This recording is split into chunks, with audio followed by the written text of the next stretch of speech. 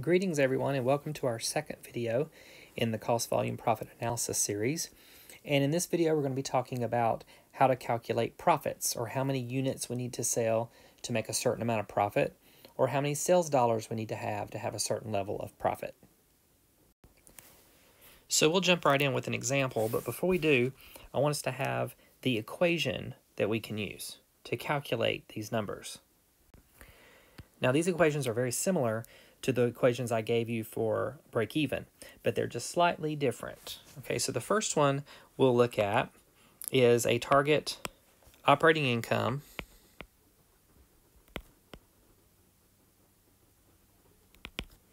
in units.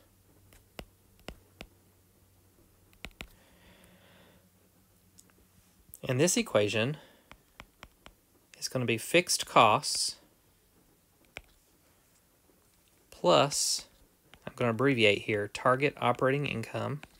So whatever target operating income you want, $10,000 profit, $20,000, whatever it happens to be, you would put that number, you would add that to your fixed cost in the numerator, and you'll divide that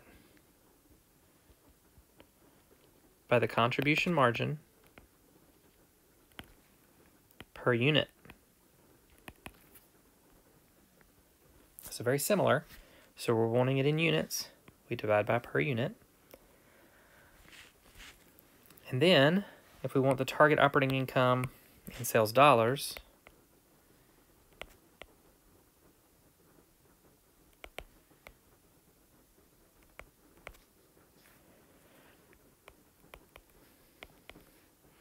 so very similar to our break-even equation, except we're going to add target operating income to our fixed cost, and we're going to divide by the contribution margin ratio,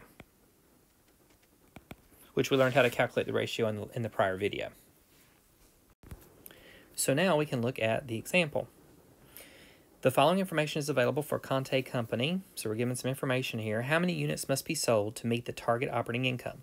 So let's look at the question here. How many units must be sold? So I need to focus on one of these equations, and it happens to be the first one, because that's the one that we calculate a per unit for.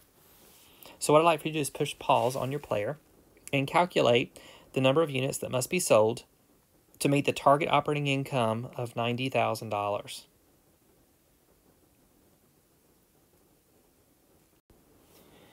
Okay, so using the first equation, you should have come up with a number of 30,000 units to get a target operating income of $90,000. Well, what if we wanted to use the income statement approach? What would that look like?